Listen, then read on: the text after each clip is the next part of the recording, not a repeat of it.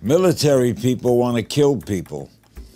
Scientists, astrophysicists do not.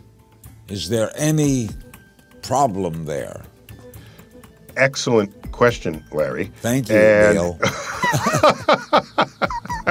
So there's conflict.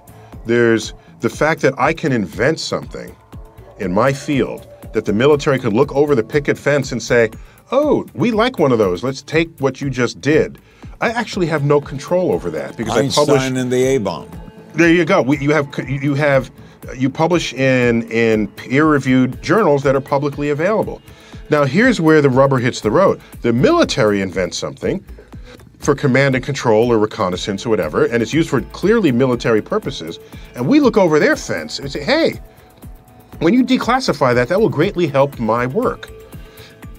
Do you take that or do you not?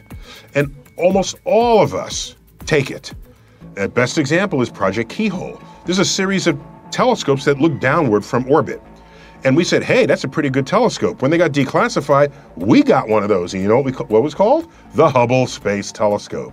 You're damn straight we took the telescope, even though it had complete military foundations behind it.